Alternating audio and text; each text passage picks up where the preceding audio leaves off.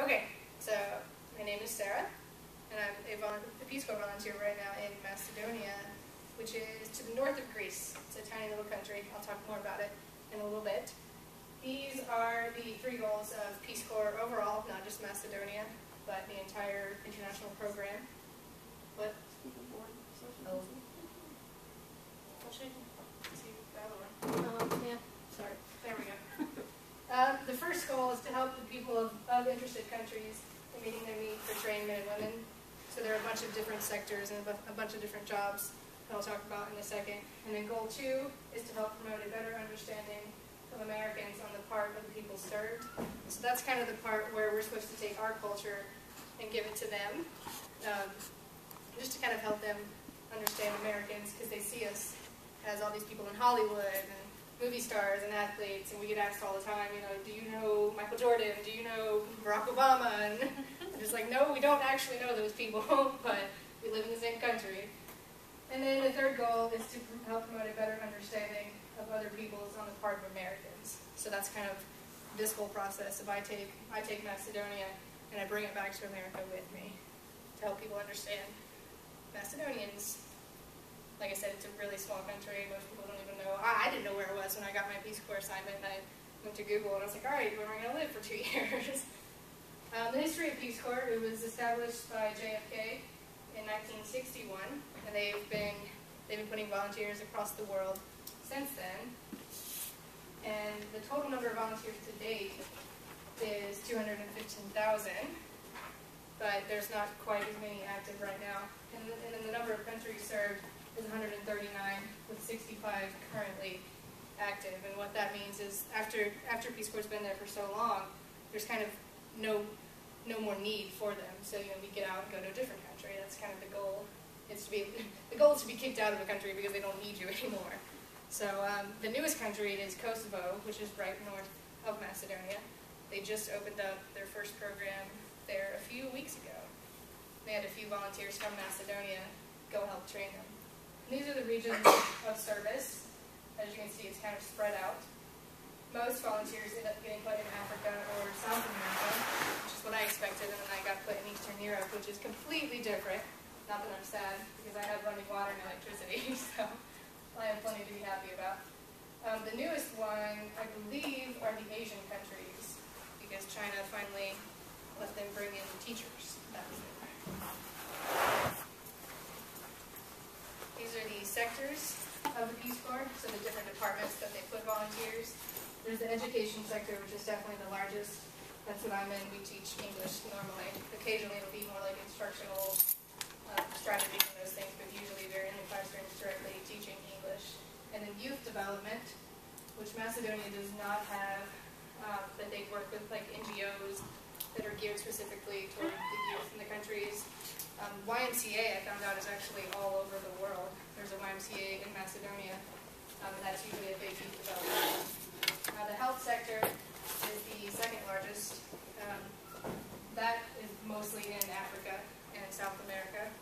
Macedonia had one, but they found there was no more need for it, because Macedonia's health department is pretty developed at this point. And community and economic development, that is the other sector in Macedonia. This is kind of like the category that they put everyone that they don't fit anywhere else. So you work with a variety of charities and NGOs.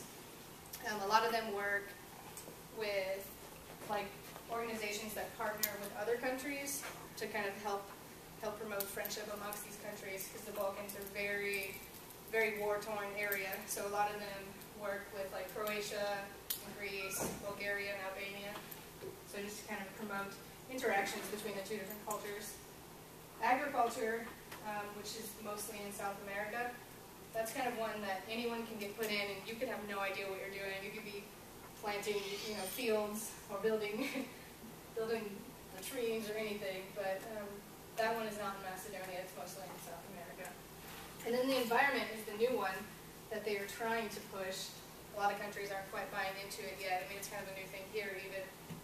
We have one volunteer in Macedonia that did get put in a new like environmental organization in the capital. It's called like Go Green or something.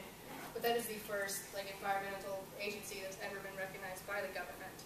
So it's a completely new field. field, but it's probably going to be one of the most, one of the fastest growing, I expect, at least hopefully.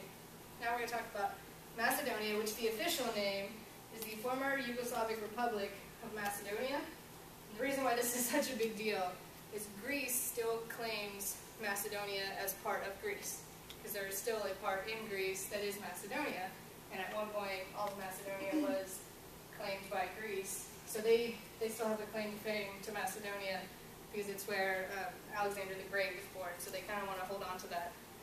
So there's a big controversy with the name, and right now the EU is holding on to the former Yugoslavic Republic of Macedonia. So, but it's a big thing. You know, if you bring it up with Macedonians, you better call it by the right name, or they're going to get angry. But so it's a big issue at the moment. The size of Macedonia is it's slightly larger than Vermont, so it's extremely, extremely small. And that's why when we talk about America, they sometimes are surprised at how large it is and how we get people from very different backgrounds because America is so large and we grow up in different places. The population is 2 million, and the majority of that are villages that are surrounding kind of little hub cities, and then there's just villages all over the place. That's where the main population comes from. It's extremely, extremely diverse.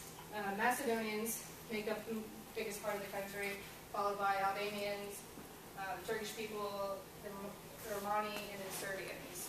And the craziest part about this, for us coming in not speaking anything other than English, is that each group has their own language. So I don't know how it works, but it works somehow.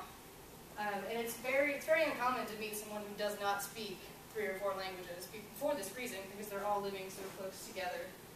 Peace Corps right now just teaches Macedonian and Albanian and a small amount of Romani if you work with the Roma population. The religions, most of them are Eastern Orthodox or Muslim, which does create a lot of tension in the country. In 2001, there was a lot of ethnic tensions going throughout the entire country between Macedonians and Albanians. Most of it was targeted by religion, and that was the last time that Peace Corps had to close the program and get out, but then they came back. So right now, that is the biggest cause of tension, because they're 2 very, very different cultures. So that creates a lot of problems. The government is a parliamentary democracy. It's kind of structured a lot like our government. It just doesn't quite operate in the same way. And in 1991, Macedonia gained its independence from the Yugoslav Republic. It was one of the last countries to do so. And I like to describe it as America in the 1950s or 60s. So if you look at it in like a social perspective, even political or economic, it is kind of America in the 1950s and 60s. One of the stories I like to use is in my last village, which was a very small Albanian village. They have very, very traditional kind of customs and norms, and one of those is that women are not allowed to go into the cafes that are designated for men. So I was at school one day, and my director, who was this very nice guy, and he could do basically anything that I asked. He was a super awesome coworker, and he just wanted to go out for coffee after school. That's kind of what people do. They go out for coffee afterwards.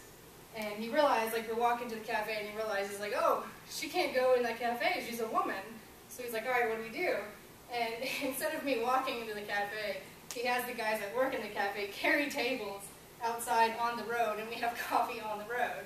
You know, as an American, I was like, this is crazy. It'd be much easier for me to walk inside the cafe than for all of you to, turn tables and take them outside and set them on the road.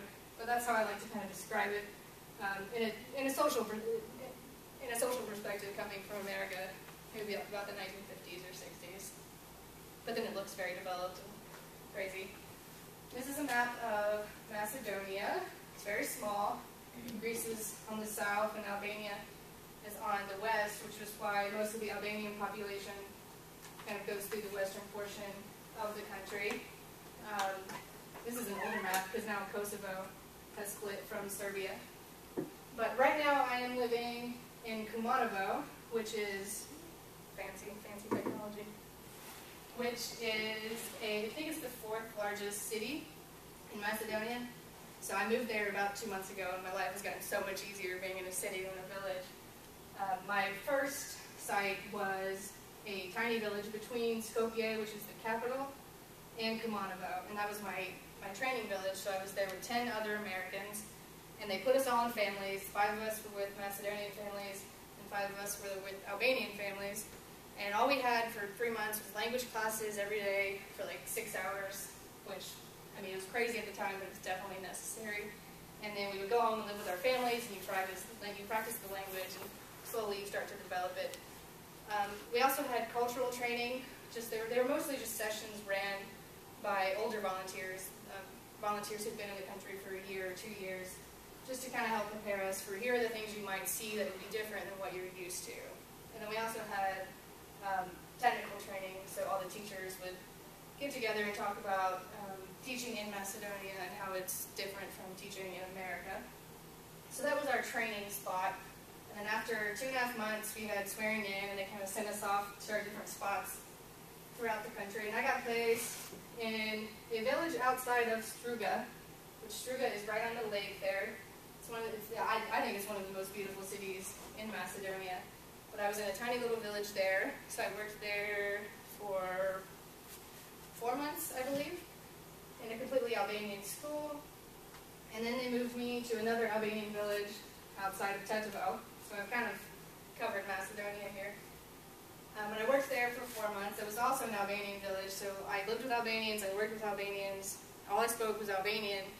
And then they decided to move me back to Kumanovo, where I live with Macedonians and work with Macedonians. So now I'm attempting to learn Macedonian, much more in depth than I did in training. So that's kind of the areas where I've covered, but they have volunteers literally in every city and villages outside of those cities. I think there's a total of like 90 of us in the whole country, so you don't have to go very far to find another American. The living conditions, this is what I get asked about the most, which it's really not that different from here. Again, when I got my invitation to go to Eastern Europe, I was extremely excited because I was like, yes, I'm going to have running water, electricity. Occasionally those go out, but not near as much as what people would think. Like I said, I have water and electricity and internet. Internet can kind of be hit and miss. I think I went, the longest was like 2.5 months without internet, and that was just because the family I was with did not have it. I could still go to cafes in the cities and use their internet. So I could talk to my family. It wasn't a big deal. And then we all live with homestay families. That has recently changed since I came back here to visit. I got many emails when I got back because people were really excited that now they're letting people live in apartments, which, it's great to live with a family at the beginning because you do learn the language. And that is the only way you're going to learn it, is just kind of throw yourself in there to make mistakes, make a fool of yourself and have a bunch of people laugh at you, but you do learn that way. So it's very difficult living in a homestay family when you come from a completely different culture. You have no idea what's going on. You can't really talk to these people at the beginning. It was harder for most of us who got put in Albanian families because we were all young women. Most families don't want to take men into their house, but we were young women, so we automatically get treated like the oldest daughter. And in Albanian, in their, I don't know how to say it, part of their culture is the oldest daughter kind of is the servant of the family. You take care of everyone, you do all these things. And, yes, we're supposed to kind of embrace their culture, but at the same time, you're supposed to show them yours. So there were a few moments where it was just like, all right, am I actually going to do this? Who's going to win this battle here? Am I going to serve you coffee, or are you going to do it yourself? So we had a few of those moments, but these are a few pictures. This is another volunteer and her family, and they made baklava for Little Bayram, I believe, which is a Muslim holiday. And so it is really cool because you get to see those things. Like, that's something that we would never see. You don't watch people make baklava here in America. So those are the cool things about being in a homestay family. And this is a homestay family in my training community. They were both Macedonian, and I spent a lot of time at their house so I could practice Macedonian as well as Albanian. They were super, super awesome people.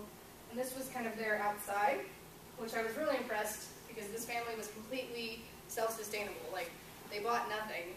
They completely lived off their land. They did their own thing. And that was just so foreign of a concept to us. Like, are you kidding? We don't do that.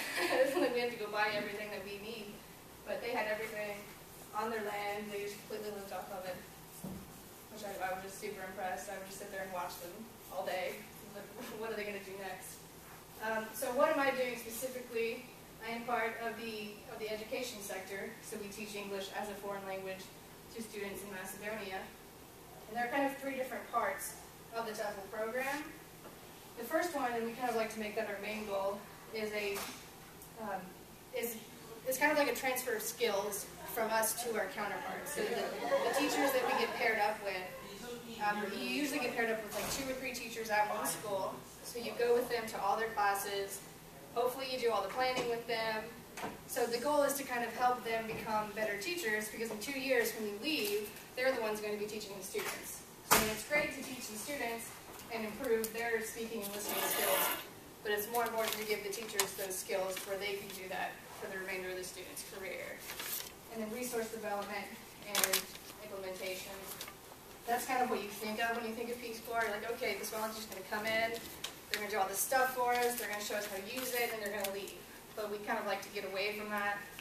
There are a few grant programs that we do use, but we try to make it more like a skills transfer instead of like, oh, here's all these resources that you can use. But so we try to focus a lot on like lesson planning is a very new thing in Macedonia. They don't really teach their teachers how to lesson plan effectively. Most teachers just walk in and they have the book that's been selected by the Ministry of Education and just opens up and they're like, okay, we'll start here. So that's something that we're all really, really trying to push at the moment, because it's so much easier to teach when you have a lesson plan. So that's a struggle. But I've worked in 3 different schools, like I said earlier. Tateshi was my first village, and then Slazino, and then now in Kumanovo. I've had a very diverse counterpart teaching experience. I've had counterparts who have taught in Macedonia for 40 years, and they're getting ready to retire. And then I've had counterparts who are fresh out of university. They're ready to start everything. So it's kind of easier for me to work with them because they're new, they haven't picked up habits. I can kind of help train them, and they're going to use it for the remainder of their career. Whereas I kind of had to take a step back with some of the older ones. It was much harder for them to change the way that they've been teaching. You know, they just kind of see me like, oh, here's this young American who's going to come here and tell me how to do my job, and that's certainly not what I want to do. So, and I actually learned a lot from them because they had been in those situations for 40 years. Like I said, lesson planning is our biggest push at the moment. I think they're required to have some sort of lesson plan by the Ministry of Education in Macedonia, but it's very simple. Basically, it's like, what are you teaching today? You know, sign your name because you did it. But it's nothing extensive. We're trying to push to have that, as well as assessment. The grading system is a little crazy. At the end of the year, the ministry requires them to write grades for each student in this like famous red book. And basically, the teacher just sits down and they're like, okay, this student's going to get a 5. This student's going to get a 3, which that's their grading scale. Like a 5 would be an A in our system, a 4 would be a B, and a 3 would be a C. So it's kind of just like they kind of go with what they feel the student should get, or I don't know, just based upon how often the student came to class or what they did. So we're also trying to introduce them to assessment, how you can use that to make their jobs a lot easier as well. So that's mostly what I've been trying to work on. So teaching is my primary project, but Peace Corps volunteers are always encouraged to have secondary projects as well, because we have lots of time. I think the biggest adjustment for me is like the work week is 20 hours a week. Like I only teach for 20 hours. That doesn't include like planning and things like that, but it's not anywhere near what we work here as teachers. So I was like, I have all of this time, you know, I can only read so many books. What am I going to do with myself? So we usually try to start different programs in our villages or in the nearest city.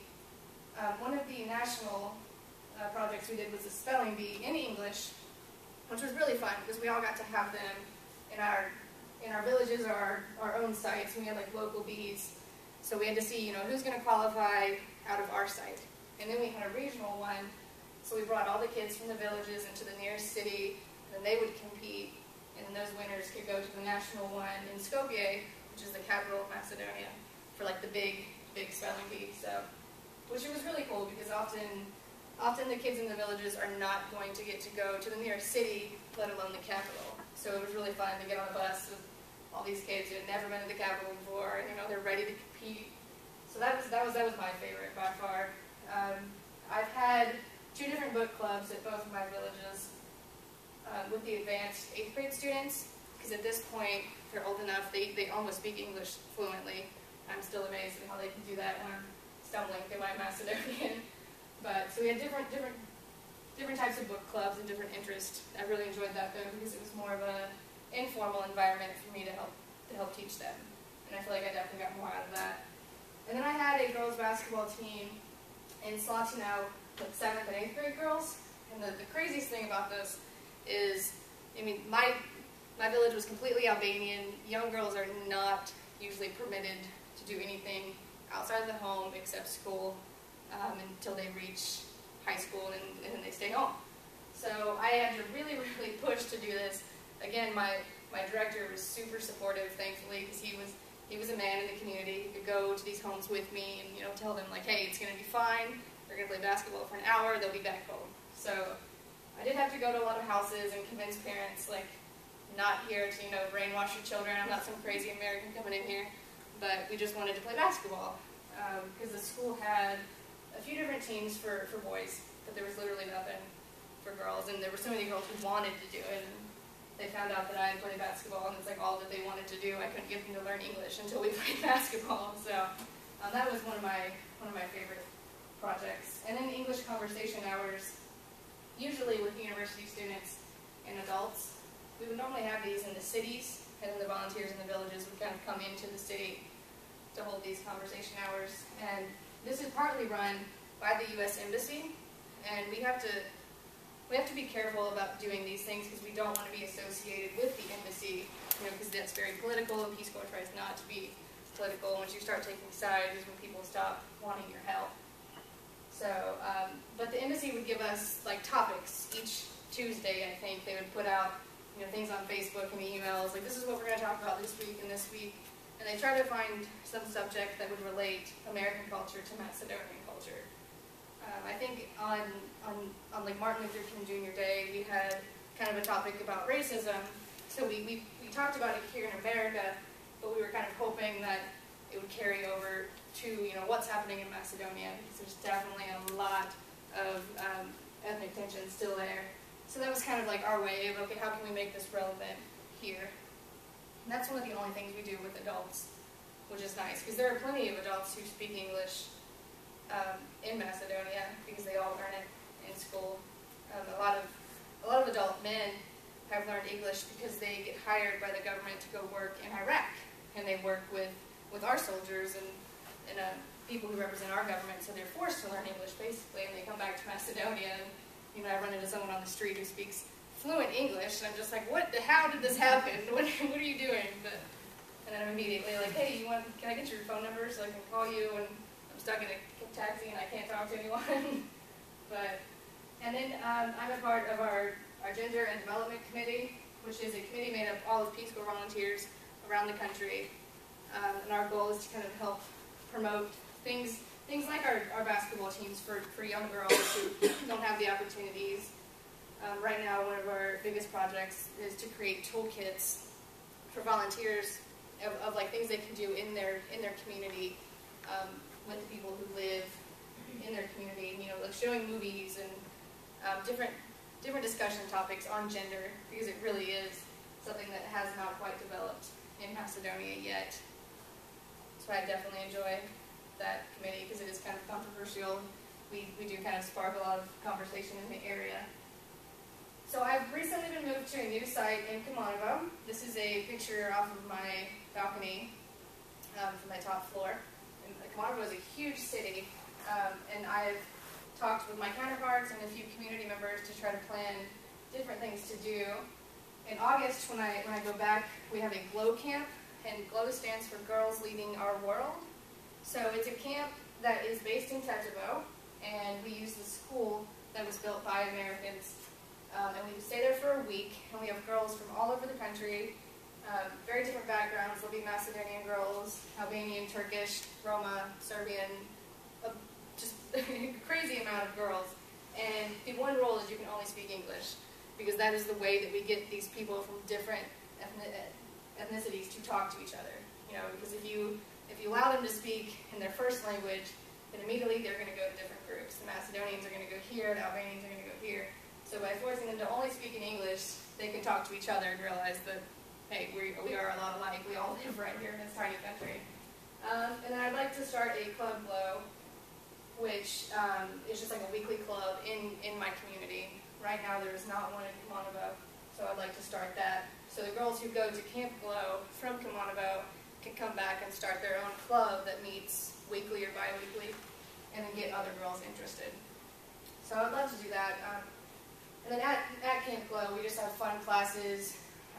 We usually talk about social issues, and then of course we work on English development, leadership classes, and then we try to talk about opportunities for higher education, because it does not happen often for girls in small villages. And then another volunteer and I are going to start an English class with the Romani population, and the Roma population kind of gets shoved aside quite often. They're kind of this population that has been rejected by every country in the area, so they kind of just go and they have their own little communities. And Kumanovo actually does have a pretty high Roma population, so we would love to start something with them, teaching them English, because often these kids, they might go to school, they might not. So they're not getting the English education that all the other kids are getting. And then English movie, TV, or music nights. This is the way that people learn English there. It is crazy to me. They definitely get way more out of watching English movies and TV shows than they do coming to English class. So often, if I have like a 7th grader who's fluent, I'm like, all right, what movies do you watch? Because this is not possible. So yeah, they're often more up on pop culture than I am, so this is definitely how they learn English, which is perfectly fine with me. I would much rather watch a movie than have to try to force verbs into them or something. This is my impact of EKU during my service. I did not see this part coming, but I've developed 2 different libraries while I've been in Macedonia. That's actually the reason that they put me at my first 2 sites, because they knew that I had experience working in libraries. So I didn't see this part coming, but this was a picture of the first library that was developed in Tateshi. Another volunteer who was there before me started kind of developing a library, but they had not really continued it since I had been there. So we kind of started to redo it. I had a counterpart who was really, really instrumental in making this happen. So I was able to find books from the capital and different things, and I would love to extend it. I'm still in contact with the teachers from this school, and the Peace Corps has a few grant programs which I would be willing to use for this project, because they definitely put in the time and effort, and they definitely want to see it continue. And then also showcasing a variety of uses of the library. Most people there, you talk about libraries, and they're like, okay, books. Kids are going to read the books, they'll take them home, they'll bring them back. The teachers were kind of starting to realize that they could use those materials in their classroom to make their lessons a little more exciting for the kids. And then the kids just love it. And they can take books home and bring them back and go home and read their English book to their mom and dad. And, they think they're great. So I really enjoyed working with both the schools I did to develop libraries. I don't know if it'll be something that happens with my next school. My next school is already pretty developed, but we will see. It was something that I did not expect going over there. I have all kinds of stories, but I tried to make notes so I could remember some of them. In training, when we first get there, we're kind of treated like children because we don't speak the language. We have no idea where we are. We have no idea what we're doing. Another volunteer who was in language class with me, she came to school one morning and she was just laughing. And I was like, what's happened now? But her host mother decided to put her shoes on for her before she went to class. So these things happen often. They really do treat us like children, and you kind of just have to go with it.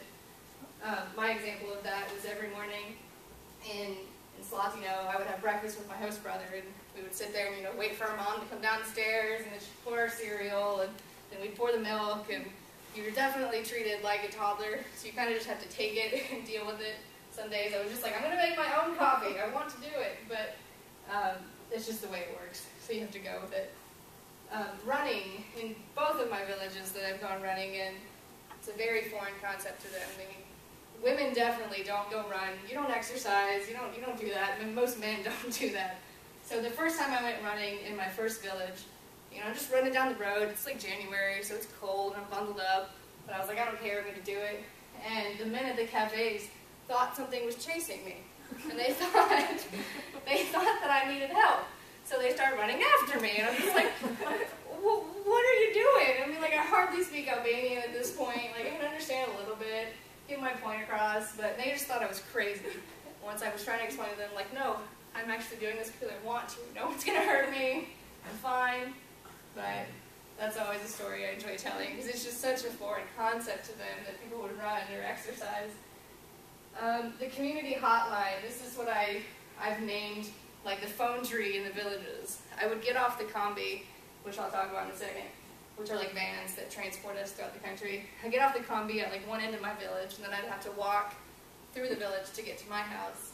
And my host mother would know I was coming before I got there, because the people who lived at the end of the road would call her and be like, your American's on her way, you better open the door, she's coming, you have dinner ready. So everyone knows everything that you're doing all the time. Like, you're constantly being watched. Sometimes it's fun, but other times you're just like, all right, guys, do this every day. You're going to get used to this one of these days. But no, so it's definitely something that happens. My host mother, I would come home from school, she'd have lunch ready for me, because that's what she does. And I could hear her on the phone, like, Sarah's wearing a red shirt.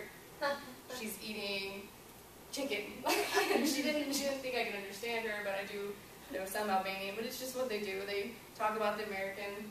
They think it's crazy that you're there. They don't understand for one thing. They're like, why would you be here when you could be in America? So we get that question often. The combis are very special. The combis are basically these old vans that no longer have any purpose, and these men decide to get in these combis and transport people in and out of villages. So I would have to ride a combi from my village to get into the nearest city if I wanted to get groceries, or if I just wanted to go to a cafe, because I couldn't go to the ones in my village. So it's a crazy concept, because you go and you stand on the side of the road and you wait for this old man to pick you up in the van. And I was like, in America, this is a bad idea. You don't wait. You don't wait to get in vans from strangers to go into a city. And I would stand there for hours just to go get coffee with another volunteer. I mean, I've never had any problems with any of the combis. Most of them, the drivers are super excited when they figure out you're American. They're like, what are you doing here? And Albanians are very, very fond of Americans, because we did go into Kosovo to help Kosovo gain its independence from Serbia in the 90s. So they automatically think like all Americans have saved us. So I'm just like, all right, I didn't actually have anything to do with that, but I'll let you give me free food if you want, or they'll give me free rides if they find out I'm a teacher or something. But I currently don't have to deal with combis because I'm in a city now, so let's hope that stays that way, because I'm tired of waiting for vans on the side of roads. The chickens, this was amazing. In my training village, the chickens are just everywhere, all the time. It doesn't matter, like any yard, any road. But then the most amazing part is they all go back home at night. Like, how do you know whose chickens are whose? I don't, like, they go all over the place. I don't understand how you know whose chickens are whose. But in one of my villages, I lived in this really nice house. My family had lots of money. It was an incredibly nice house, a nicer house than I've ever lived in my entire life. And I don't know what happened, but no one was home. And I got up. I got up to get ready for school. And I'm walking downstairs, and there's this chicken in the house. And it just like runs across, the walkway, and I'm just like, okay, that's definitely not supposed to be here. Albanians are extremely clean. You can't wear shoes in the house. They definitely don't have indoor pets, nothing like that. So I was like, all right, if my host mother knew this chicken was here, she would be, causing all kinds of activities to happen. So I'm trying to get this chicken out of the house, and I'm basically trying to, open up every door to get it to leave, and I finally got it to leave. And then the next day, the chicken is back again. And this time my little host brother is there, who's 8. And I was like, all right, you left the door open, didn't you? And he's like, yeah, don't tell Mom. So we're trying to get this chicken to leave the house, and this is a very common thing, apparently. One volunteer had a cow in the house. I'm glad that mine was only a chicken. I don't even know what I'd do with that. But I have so many stories. I could go on forever. These are some pictures. This was my training village called Romanose, and it was multi-ethnic. They chose this village to train us because it was completely 50% Albanian, 50% Macedonian, which is rare, but that's where they wanted to put us so we would get both cultures and both languages. That's my training group over there. There were 10 of us who were in one village, so it was nice when you're going through all these different experiences to be able to, walk for a few minutes and find another American to speak English to and just be like, oh my God, guess what happened to me today? Someone put my shoes on for me. Like, that's something you want to tell somebody. So it's nice to be able to talk to other Americans. This was my school where we had language class. There were 2 tiny little rooms, and they split us up because there was no room for all of us to be in a classroom. So we had 2 different teachers. We had an Albanian teacher and a Macedonian teacher. They were both wonderful. And then this is a picture. We were playing soccer with Kelly's little host brother here. He thought it was awesome because he had 10 Americans to play with him. That happened quite often. This is the cow that would just walk randomly down my street in training. We became well acquainted. This is a picture of me with my first host family, my training family. That was my little host sister who was 8. She was a big part of my language development because she was so bored she would sit there and wait for me to figure out what I was going to say. Peppers are all over the place. This is one of my favorite things about Macedonia because I love peppers and they're just everywhere. They actually take the red ones and kind of grind them up and make this pepper spread called ivar, which is all over the country. I love it. I brought some back for my family to try. They weren't quite as crazy about it as I am. I'll get them eventually. This is a picture from swearing in. After 2.5 months of training, we have this official swearing in ceremony. That's when your actual service starts. So from that day, you have 2 years. It was in some building in Skopje, in the capital. We had the American ambassador come, the Macedonian president. It was this big deal, and then we had to learn the Macedonian national anthem, and they made us all sing this national anthem. So it was disastrous. Luckily, they had the crowd sing with us because we had no idea what we were doing. We could hardly speak Macedonian at this point. The second picture was taken at a wedding. It was an Albanian wedding in a tiny little village where another volunteer lives, and I went to visit her. I've tried to avoid weddings in Macedonia because they are days long, and I don't want to do that. But this volunteer, we planned this trip for me to come visit her. I was excited, and then she's like, "Oh, we're going to a wedding," and I was like, "You definitely didn't tell me that until I got off the bus for a reason." But this one wasn't too bad. I think it lasted 8 hours. It was crazy. Lots of Oro dancing. They dance in a circle. They give money to the bride, and she has 7 dresses. It's a thing. They change dresses throughout the service. She'll be there for 20 minutes, and you see her disappear, and she comes back in another dress. So you're just sitting there all right. This is Brittany's grandmother, her host grandmother. She's another volunteer, and she's an awesome lady. I love meeting her. She was one of the Albanian women who was very surprisingly, modern, and she had very forward-thinking thoughts for someone who had been only in this tiny Albanian village. So every time I go visit her, I just love it. And she thinks it's funny, and we try to communicate. She's very patient, but she just laughs at us. This was taken in Kosovo. The first weekend that we were allowed to travel outside of country, we all just pack up and go because we're so excited. Macedonia is this tiny little country, and you can get to so many places that you want to go. So this was in Pristina with the Bill Clinton statue. They all idolize him because he went in during the Serbian War and helped them gain an independence because Kosovo is primarily Albanian. So they were extremely excited to have Americans there. And the hostels we stayed at, we ended up staying at for free because they loved Americans so much, and we could speak Albanian, and they were just so excited to have us. So we'll definitely go back to Kosovo because it's very modern and very Americanized is how I called it. You could really kind of see the American impact of it. So we had Mexican food and real cheeseburgers, and it was very exciting. This one is a ski resort in Macedonia, which we didn't know about until another volunteer who had been there for 2 years told us. So we just took a weekend and went up there and hung out in one of the cabins. There were 3 different ski resorts in Macedonia that are actually pretty popular among Europe in the winter. They just come right down and ski forever because most of Eastern Europe doesn't have that much snow. So they would come to Macedonia to ski, and it was a really awesome place. The hiking is definitely crazy throughout the entire country. This was, I think, we hiked from the capital, Skopje, to another city. And it's completely mountainous. When we first got off of the plane, we were on a bus to go to orientation, and you kind of looking at it, we kind of described it as like Colorado here. The mountains are just everywhere. It's a very, very beautiful country. These pictures were taken during Macedonian Easter, so Orthodox Easter, which is a little bit after our Easter. But they have very similar traditions. You can see the eggs in the basket, which they paint. This was at David's counterpart's house. So David is another volunteer, and his counterpart works, I believe, with the Croatian Friendship Organization. So his counterpart is half Croatian, half Macedonian, and they work. They kind of work between the two countries to kind of help keep peace.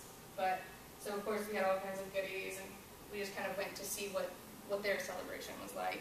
And it ended up being pretty similar.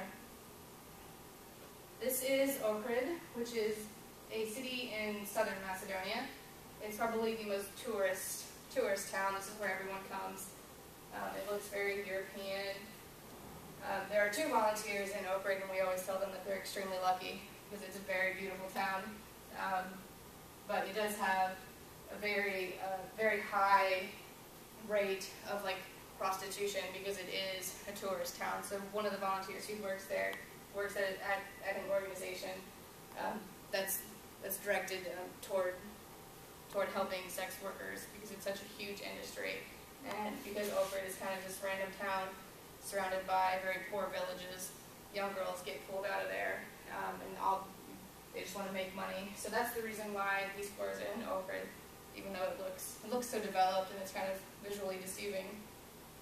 Tetovo, which was the city closest to one of my villages, and this is one of the painted mosques that was developed, I believe, in the 16th century. So that was a really cool mosque that we got to go check out. And it was very unusual that we would get to go. I think they just let us in because we were Americans, but normally only men go in there. Women can go upstairs, I think, but you have to be completely covered. But I think they were really excited because we wanted to be there. We wanted to see what was going on. And then this was a picture right outside the mosque with the Macedonian flag. I'm surprised that there's not an Albanian flag hanging right next to it. Tetovo is, I think, 80% Albanian, but they've started to kind of migrate to the Macedonian ways. This is Slatino, which was my village outside of Tetovo. My house was right down this little road. I wasn't allowed to take pictures of my house for security reasons. The security officer at Peace Corps would come here and yell at me. But this is what my village looked like. It was a really nice village. It's not really what you think of when you think village, but this village was extremely developed. A lot of people in my village would work abroad, so they'd just be gone to Switzerland or somewhere like that to work because they get paid a lot more there. And then they come back to Macedonia and they can live off of what they get paid there for years in Macedonia. The cost of living is so low. I think I get paid $12 a week, and it's plenty for me to live off there. So it's definitely an opportunity for people to go work abroad and make money. This was a picture of some of my students at the school. That is the Albanian flag. It was a completely Albanian village. And this village and its surrounding area was definitely the site of the Albanian rebellion in 2001. And you can definitely still see the effects of that. The school was pretty developed. I really couldn't complain as far as what I had to work with. It was one of the nicer schools I've been in Macedonia. This was my first village in Tateshi. It was a brand new school. There wasn't a lot inside the school, but they did have a really nice building to start with. And this was kind of an overview of my village. There were 2 schools in my village, one at the beginning and one at the end, so I'd have to walk to each of them. In the summer, it was nice to walk, but in the winter it wasn't quite as fun when it's 20 degrees outside and I have to walk 35 minutes to get to school. So winter is not fun, but summer is much better. This is Struga, which I talked about earlier. This picture was taken during one of the Macedonian holidays. They have this tradition where everyone gathers kind of around here it's the river, but if it's a lake or a pond or any type of water source, in the community, and one of the local priests comes out and he has this cross, and it's usually the young men kind of gather along the bridge on the side of the river, and he throws the cross in to the river, and then everyone runs in to try to get it. And it's some like tradition that, you know, if you get the cross, it'll be good luck. So, but it's in January, so it's freezing. It's usually mostly young men. I think one female volunteer did it a few years ago, and then the Peace Corps doctors yelled at her because they were like, "Come on, you're making terrible decisions. It's freezing." But we saw a few women in Struga that decided to do it. And this is just kind of the main walkway in Struga. It's also very touristy because it's right on the lake. We had a training there, and we were all very, very shocked at how nice it was. This is my current city, Kumanovo. You can kind of still tell with the architecture. It is very like post-communism era. That's like the House of Culture, I believe. I don't know if anything actually happens there. And this is a view of the city at night from my house. It's a lot of apartment buildings. They have a few universities, so the population's kind of younger. And then Skopje, which is the capital. Skopje is incredibly nice.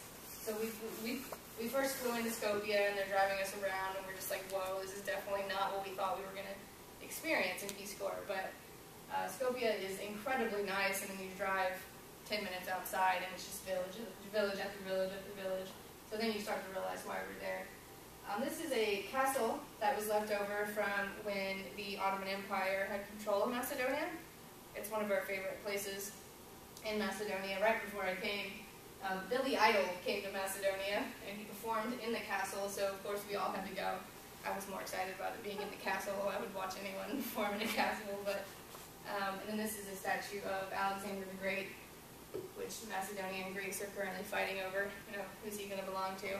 But they're building all kinds of statues of him. And any questions? I don't know. I feel like I could just ramble for hours. How many girls played basketball? What? How many girls played basketball? I had 20 7th graders and 10 8th graders. Once we kind of got a few to sign on, then more started coming. I mean, once you could get a few of the fathers to agree, then they would talk to their friends, and it was kind of, we just had to get over the initial planning process. But I had a team, and then a girl in a village on the other side of Tetovo had a team, so we were hoping to try to organize some type of event where they could play against each other, because they were both Albanian.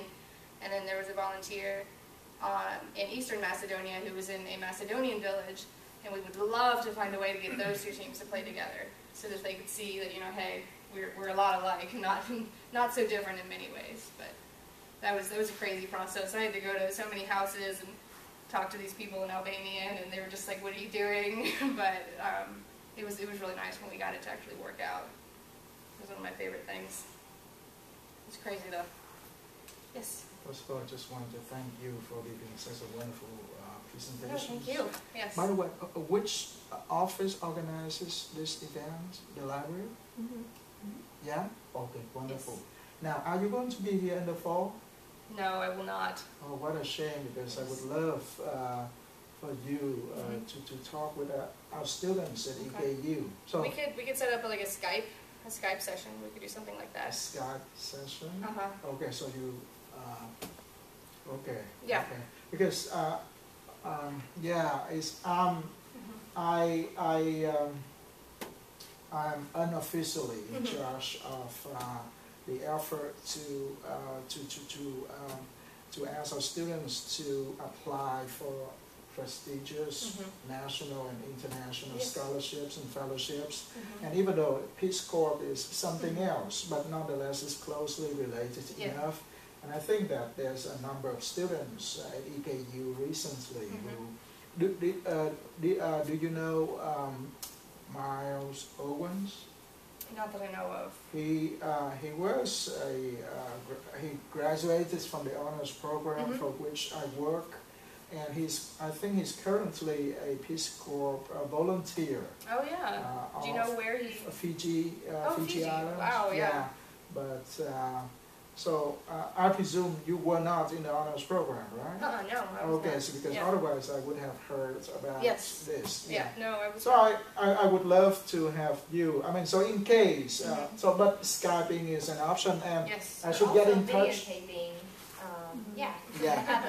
we'll have a link or something that we can give you. If Okay, and then I should just get in touch with you to Yeah. get your Yes. contact. Okay, No, thank you for. absolutely. I wouldn't care to talk about the application process, Yeah, things like because that. I would love for our students to be aware of this opportunity, and, Yes.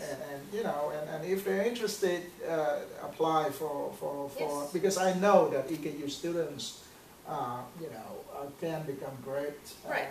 applicants. But one question I have is that what are the most satisfying aspects and the most challenging aspects of your experience as a Peace Corps volunteer? Definitely the most challenging is language development, having to learn a completely new language. And Macedonian and Albanian are very, very different from English, and they're also very different languages. So trying to kind of learn both at once, and then being put into a site where I only used one, but then you get switched and you have to use the other. So language development is definitely by far the hardest part. It takes so much more effort to do simple things like going to the store or even just going to a cafe. You kind of have, you always have your brain turned on. It's not so easy just to kind of sit there and talk to someone. What about the cultural aspects? The cultural aspects? Living with host families for most of us is extremely challenging. Because you kind of have to figure out where you fit in that family dynamic, which is very different from what we're used to. Americans love privacy. You know, families kind of go about doing their own thing. The kids go play. You know, the parents are sitting there. Like it's a completely different thing because in Albanian and Macedonian families, they're very, very tight unit, very tight knit unit. So it's strange for you to just go in your room and read by yourself. Towards that's what Americans kind of do to de-stress and kind of do our own thing. So it's very, very strange for them to have this American in their house, and the American's like, all right, I'm going to bed now, I'm going to go read, and they're just like, why? What are you doing? Do you not like us? And we're like, whoa, no. So the privacy concept is definitely a very foreign thing for them, whereas Americans, we definitely value our privacy. The most rewarding, I would definitely have to say, is working in the school systems. That's kind of like the reason that we're there. So that's the reason that we go through dealing with all these other things, you know, like language development and cultural differences. It can be very stressful at times. But then when you go to work, you actually see, you know, okay, there is a reason why I'm doing this, and it's so much easier to do it.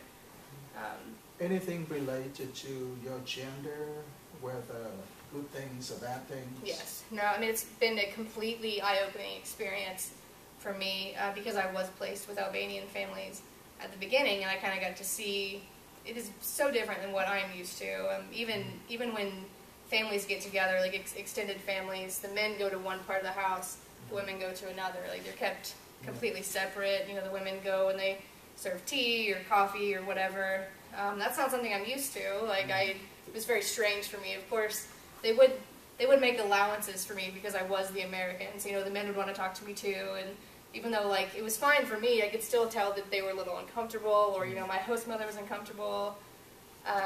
Dress, the way that we dressed, we had to completely alter. Even though in like June when I would go running, I would have to run in pants, you know, long sleeve shirt, which was crazy for me. I was like, I don't want to go running in this. But how's the weather over there in June? It's very hot. Okay. I like to say it's pretty similar to what we have here. It's just the extremes are more extreme. So in the summer, it's a little bit more hot, but in the winter, it's a little more cold. Okay. But we have all 4 seasons. It's very similar to what to the climate that we have here. Very good. Thank you. No problem. Any more? Can you explain the application process? Yes, definitely. The first thing you'll do is go online and fill out the very basic application on the Peace Corps website. I think you have to talk about your work experience, school experience, things like that.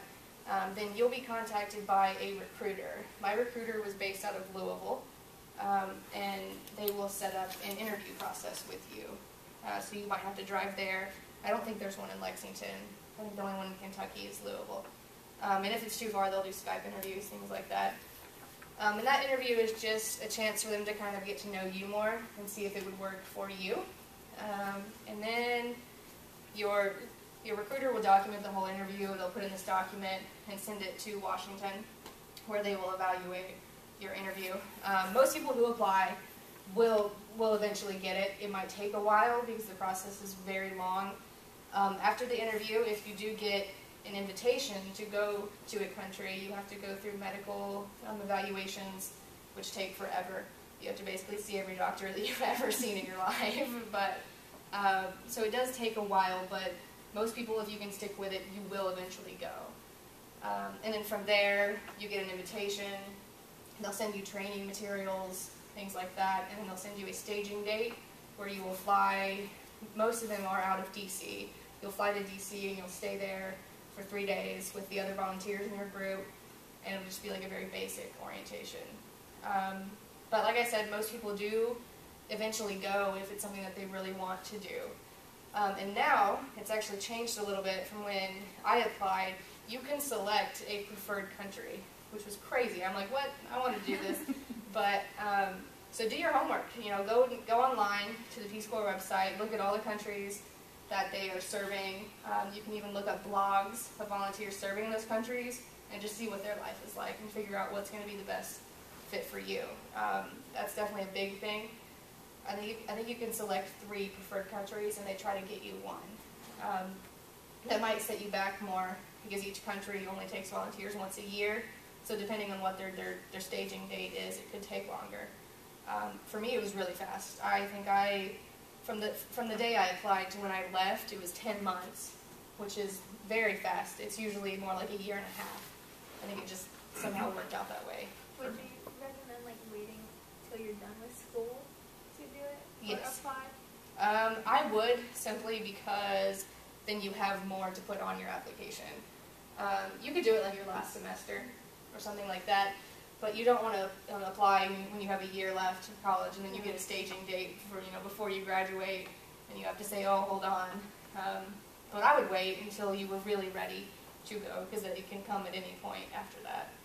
And I was kind of late, but I didn't know if you talked about your personal reasons on why you. No, I didn't actually talk about it. The Peace Corps. No, Peace Corps was something that I always kind of wanted to do. I was very curious about it. I'd been planning on doing it probably before I even entered college, just because I wanted to go live in another country and kind of experience a different culture, a different language. And then it's been a very, very rewarding experience to meet all the other volunteers in my group. There were like 34 of us, and I mean, someone who's going to sign up for this, you have a lot of things in common. So it's been a very rewarding thing to kind of go through this process with everyone else. But it was just something I was really interested in doing it. When I heard about it, I thought it sounded crazy, and I was like, sure, why not? Let's go do it. So I would certainly recommend it if you were considering it. It's crazy, but you'll love it. It's insane. There are days that you're just going to be like, why in the world did I sign up for this? But then there'll be days that you're absolutely loving it. So That's great. yeah, I would certainly recommend it. Yes? Do you have, I'm sure you do, could you share some how your perspectives have changed from living in a first world country to a first world country and then coming back? No, definitely. My biggest thing is I have so much more patience for people, because you have to do it there. You have to wait. You have to wait for people to do things. The working lifestyle there is so different. Like I said, I only work 20 hours a week, and you might get something accomplished, you might not. Whereas, here in America, we take pride in our jobs. We're like, we're going to do this, we're going to do it by this deadline, it's going to be done at this date. Deadlines are not a thing there. So I definitely had to have much more patience in both my personal and professional lives. I definitely have a bigger appreciation for living in America, not just, like the easy things, like, constant water, constant electricity, internet, those kind of things, but just kind of the way that we live and the respect that we have for each other. I get to see these huge tensions among these different groups in Macedonia, and I realized that even though we have some of those things here, but it's not near as much as it doesn't completely alter our lifestyles.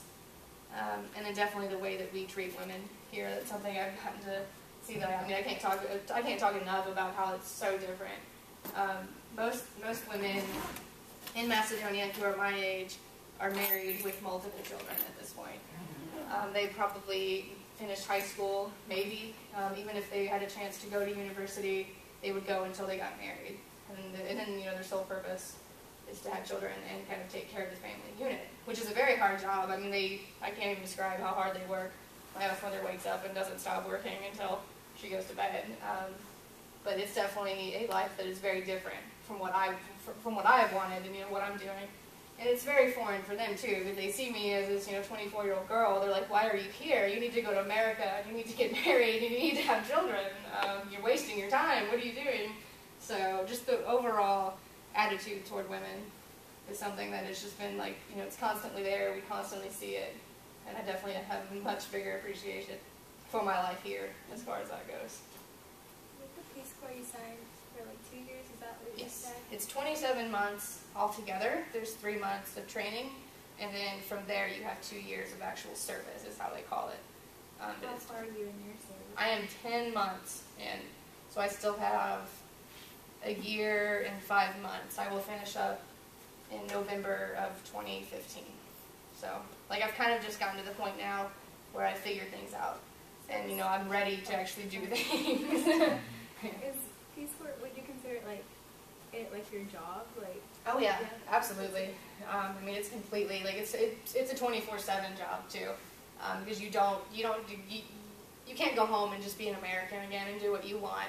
I mean, you have a host family. You have to kind of be aware of what they're doing and what they want you to do, and it's something that you don't turn your brain off. You have to keep going, keep going. You should talk about the Misa Fears. Oh, the Misa Fears. Thank you for bringing that up. Misa Fear is an Albanian word, and it's basically for visiting. You go and you visit family members or neighbors or anything, and these women, it's usually women in Albanian communities, they just wake up and they call each other and like, all right, we're going to have coffee at this person's house. So we go, and they sit there for like 12 hours. And I'm just like, no. My first weekend, my first weekend, my family took me to meet all of their family, their extended family. We all gathered at one house, and I was like, all right, I'm gonna meet all these people, and of course my family wanted to show off their brand new American, and see what's happening, and I was like, okay, we'll go for a couple hours, it'll be fine. I can come back and de-stress, and then no. We were there for like 14 hours. I had not had a language class at this point. I had my little cheat sheet in my back pocket, and I'm like, hello, I got nothing else. And they just sit there and they talk and they talk and they talk. We drink coffee. Men go to one room, the women go to the other. And it's completely normal for them. Towards, Americans, if somebody comes to our house for 12 hours, we're just going to be like, it's time for you to leave. So that was a big thing. I learned the next weekend that it was time for Sarah to be busy so that Sarah couldn't go to the Misa Fears. And they do the same thing in Macedonia, and they just call it Negostis.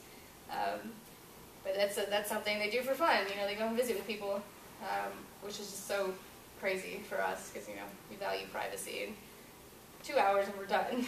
But it was a very intense experience because I had no language at this point. Now I've gotten to where I can at least converse somewhat. I can answer questions that they have because they always have so many questions, and you're definitely the center of attention when you go on these Negostis because they're so excited to have you, and pictures are taken and everything. You have to be on top of it at all times. So I believe I went to one wearing sweatpants, and they never stopped talking about it. So I was like, all right, fine, I'll wear jeans next time. I'll do it. But no, that's definitely a different thing. I try to get out of those as much as I can at this point. You might have mentioned this already. Mm-hmm. What is your compensation? Oh, for a typical Peace Corps volunteer in Macedonia? Yeah, we get what's called like a living allowance. It's enough to live off of. Okay. First of all, our homestay families get paid like for rent and water, electricity usage, those things. So like Peace Corps gives us that money, but then we give that to them. It's 8,000 den, which would be $160, about that, and that's a lot of money. $160 per month? Per month, yes. Okay, and then what is your personal allowance? It turns out to be about 10,000 den, which is about $200 a month.